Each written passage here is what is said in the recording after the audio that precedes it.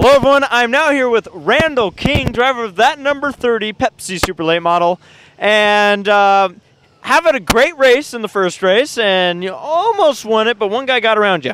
Yeah, you know, we had a really good car there in the first race, and unfortunately we got into some stuff with Ryan Reed. We had some previous race experience go on earlier in the season, and Rivalry.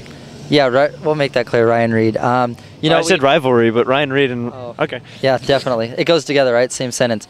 You know, we had our ups and downs earlier in the season, and it came down to this race where he ended up getting into us again. I think he definitely had a faster car, and he probably could have did it a little bit cleaner than he did. But you know, stuff happened, and we went into the second race with an open mind. We started off pole, had a really good car. I was sitting there with Justin for a little bit, and Ryan ended up getting in the way, and you know, he got sent to the infield.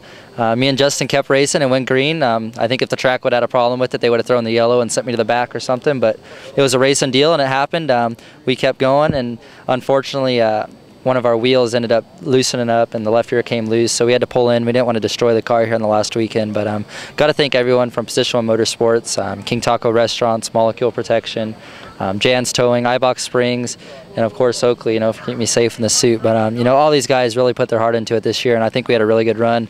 Visionaire, it's hard to catch them, you know, messing up. You know, they're always right there on top, and they had a really good car this year. So both our cars went really well. Going down the backstretch with Ryan Reed on your outside, did you even lift? I didn't lift. You know, I honestly, you know, it came to the point this year where he doesn't race with respect. You know, and out here we haven't had confrontation with any other driver out here in the pits. You know, I usually get along with everybody no matter what division I'm in. You know, you guys have followed me since the speed truck days, and I don't get into too many confrontations, but you know, with Ryan it had to be set in stone. You know, look, you know, you really need to race with respect out here, and he doesn't. So I think he finally got a taste of what he's been dishing out all year, and you know, that's the way it happens sometimes. So nope, I didn't lift, and it happened. You know, so he got sent to the infield, and we continued for as much as the race as we could. But you know, we had an awesome car. Probably should have won both races this weekend, but that's the way it happens sometimes. All right, and one last question for you. Where are we going to see you next?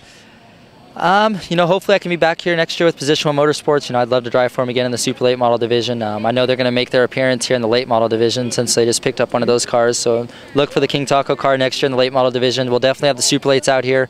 And, you know, honestly, I haven't made my commitments yet. Still, I guess, at this point, considered a free agent. I got to talk to Luis Martinez from King Taco Restaurants, and hopefully we can get something squared away for next year.